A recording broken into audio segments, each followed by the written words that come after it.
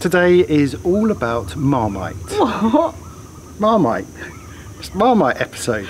You know, you either love it or you hate it. Oh, I got it, yeah. Because today we're going to show you two boats at the extreme opposite ends of the scale, one of which received so many comments which basically said it was fugly. Yeah, people don't like it. We want to know what you think.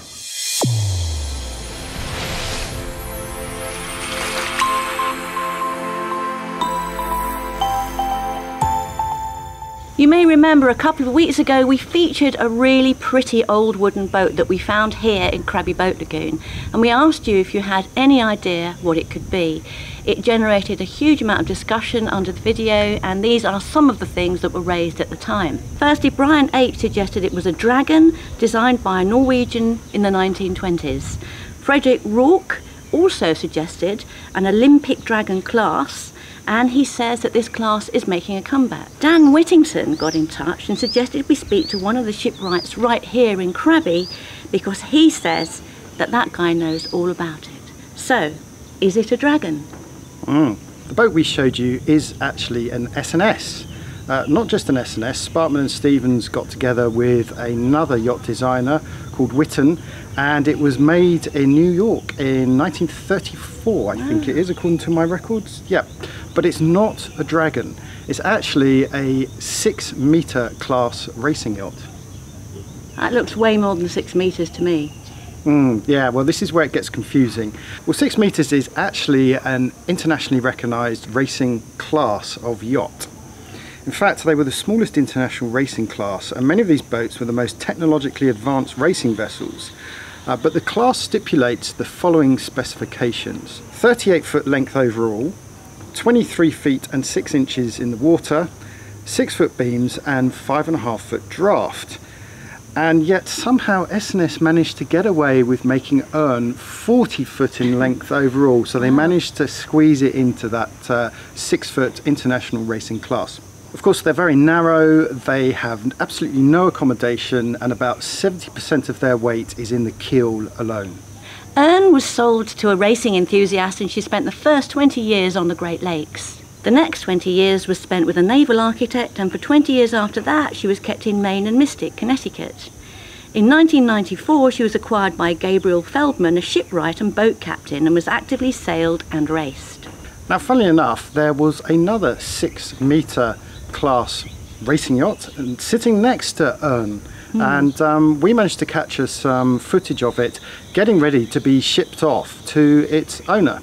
Brian H suggested that Earn could have been a Norwegian designed dragon. Now, although he was wrong there, this other boat, Vinja, was actually a Norwegian designed boat by Jensen and Anker in 1935.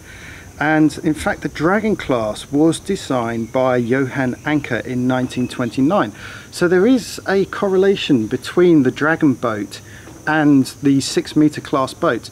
But as I understand it, the Dragon class is specifically a one-hull design, whereas the 6-metre could be designed by any boat designer. And I think the Dragon boats were raced right up until the 1970s, so they've got a really strong heritage. The shipwrights here in Crabby restored Vinja in 192 days.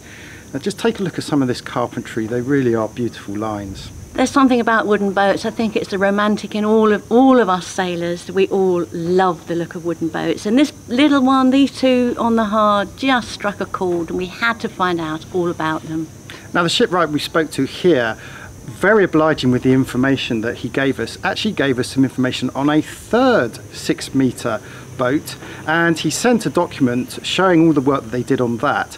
And did you know that Ton, Tui and Pong, who did our refit, also worked on this boat? And I think there's some photographs of some of Ton's work, who made all the original wooden blocks. Just beautiful. I'm not surprised. Look good. Right, Marmite. You either love it or you hate it.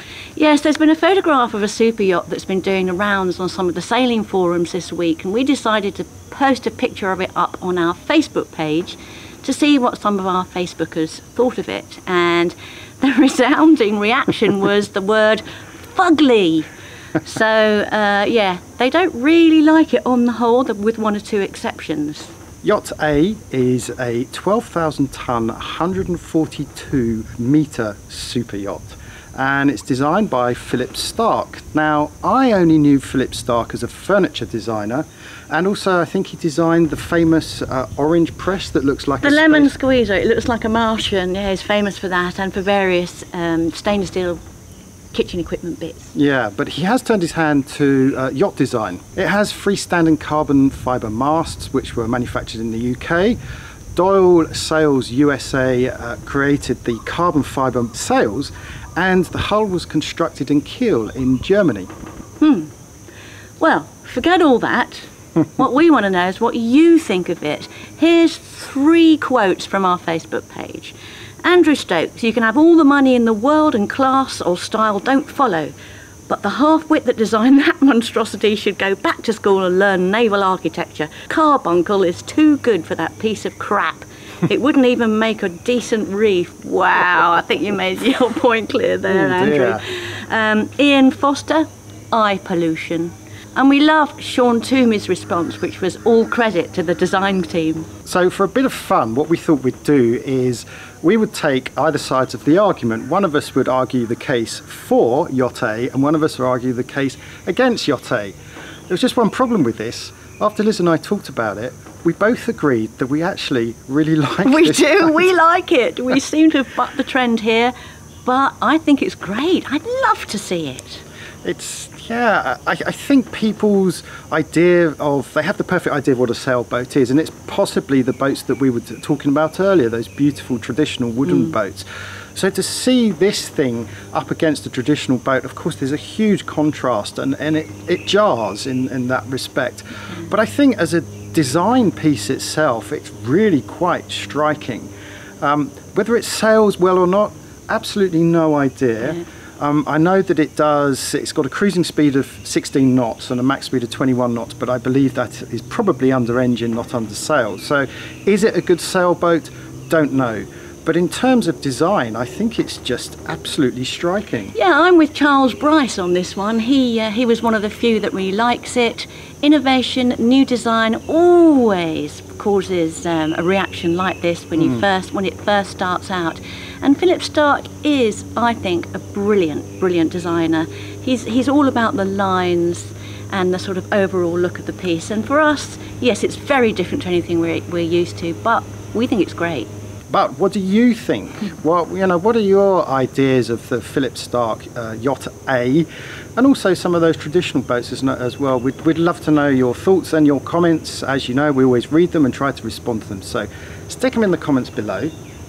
And by the way, we have hit that magic 30,000 subscribers to our YouTube channel. I thought it would be a good idea to extend our shop promotion. I agree, yes. Okay, so last month we ran a promotion in our shop, followtheboat.com/shop, and we thought we'd extend the discount we ran last month into June. So for the whole of June, we're going to run that discount, but you have to be an email subscriber. So subscribe to our email mailing list. An email will go out every Sunday, and this Sunday we'll put in a new code for that discount to thank you guys very much for supporting us and hitting 30,000. Here's to the next 30,000. And in the meantime, peace and fair winds. There was someone else had commented on our YouTube, Facebook, bollocks, and bollocks. And she spent the first 20 years of her life on the Great Lengths. Doyle. So for a bit of. Wait. So a bit of.